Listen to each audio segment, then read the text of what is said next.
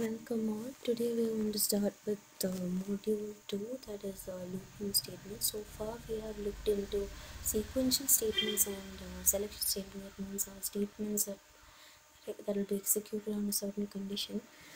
These statements also will be based on certain conditions, but here if you want to repeat a statement, we'll be using these looping statements. Now let's look into it in detail.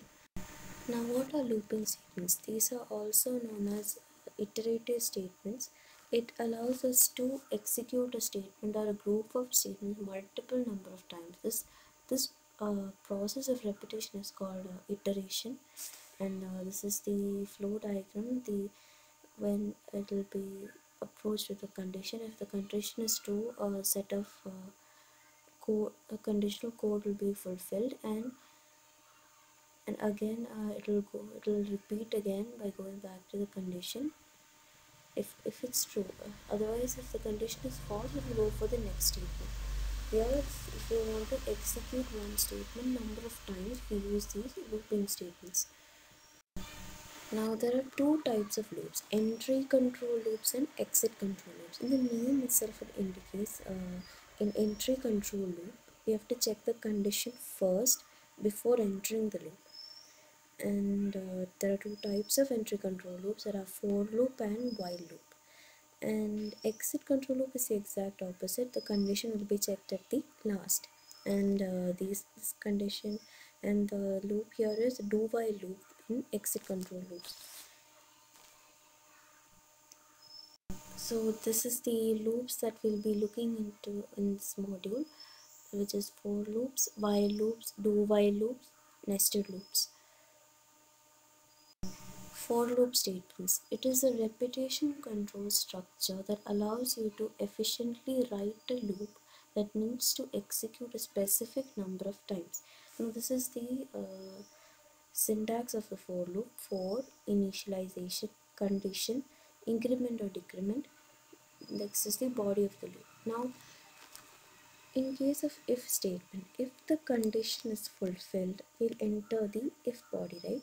Now in for loops case, when we declare a variable, say int a, that time when we declare it, it allocates a space in memory. Just like that, we have to allocate the space for the loop, and that part or the process that we call, what we call is initialization.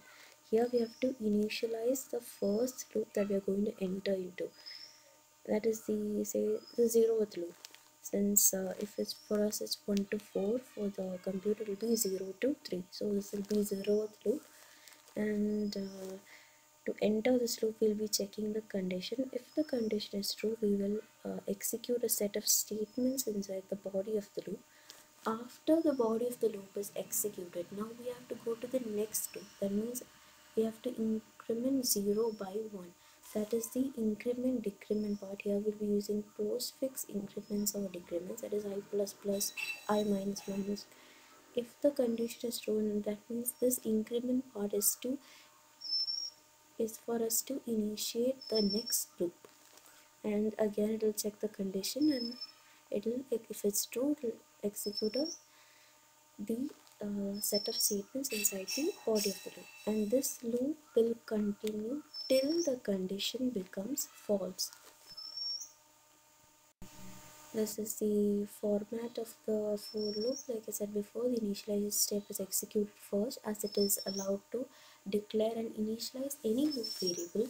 After that, the condition is evaluated. If the condition is true, the body of the loop is executed, and after that it jumps to the increment statement so that we can initiate the next loop, and the cycle repeats. And suppose if the condition becomes for that, looping statements get terminated. If the condition is false, it won't enter the body of the loop and it won't repeat a cycle. So that means it will go for the next statement sequentially. Like after we finish one statement, we'll go to the next statement, just like a usual program, if the statement was false. This is the flow diagram of the loop. First is the initialization part, approaches a condition. If it's true, it will execute the code block, then it will increment, again check the condition, and If it's true, it will again execute the code block. If it's false, it will go for the next statement. Now this is the example of a for loop statement. Here we include a header file and we use the global declaration using namespace std, since we're using input standard input and output devices. Now this is the for loop execution. Int a equal to 10, a less than 20, a is equal to a plus 1 or a plus plus.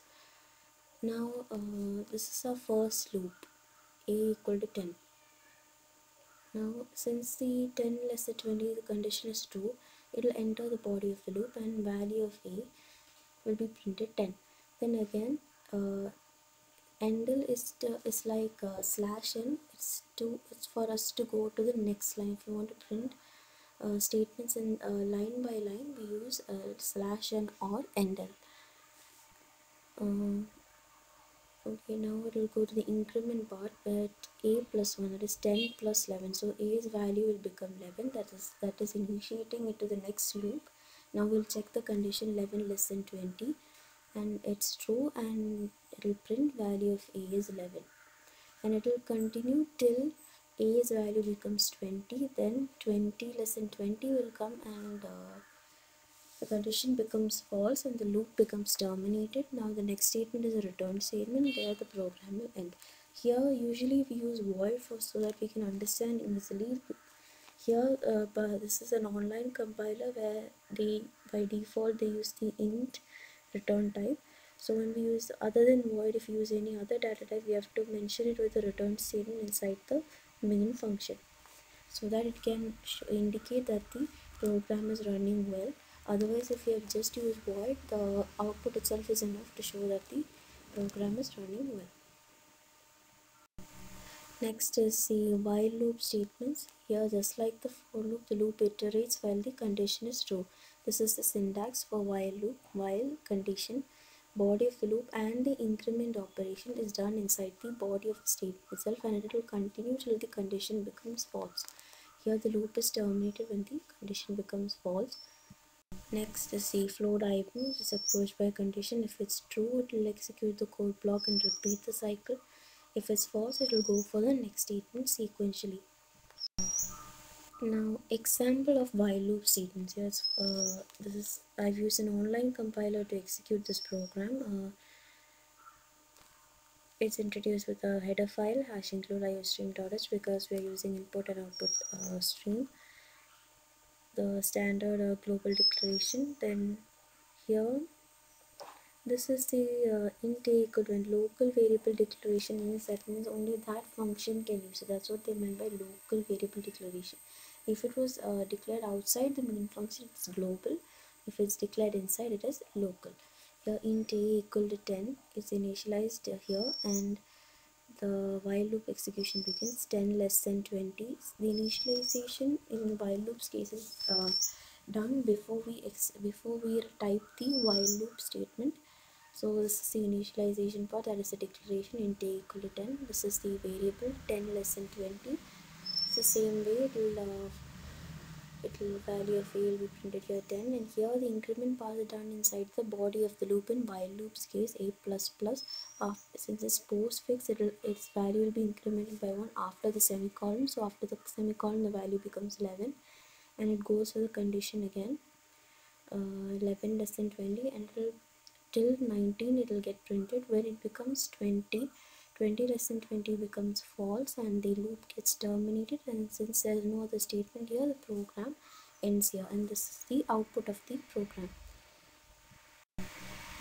Next is do while loop statements. It is a variant of while loop. Here it's an exit control loop, right? So the code block will be executed once at least, and at the end it will check the condition, and it will continue till the condition becomes false. This is the syntax do, and the statements. Here is the body of the do loop, and while will be written at the end, followed by the semicolon while condition. This is the flow diagram of do while loop. It will execute the code block, then it will be approached by the condition. If the condition is true, it will again execute the code block, and the cycle repeats. If the condition becomes false, it becomes for the goes for the next statement. This is the example of a do while loop, and this is the program that I've compiled online. It's introduced by hash include iostream.h, the header file, and global declaration. Next is the main function int equals 10.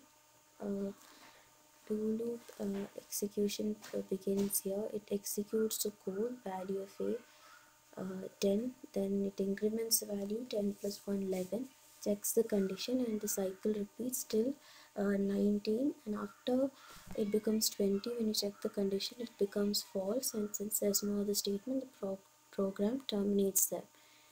And this is the output of the program. That's all for today. I hope you have understood what I've taken today. Thank you.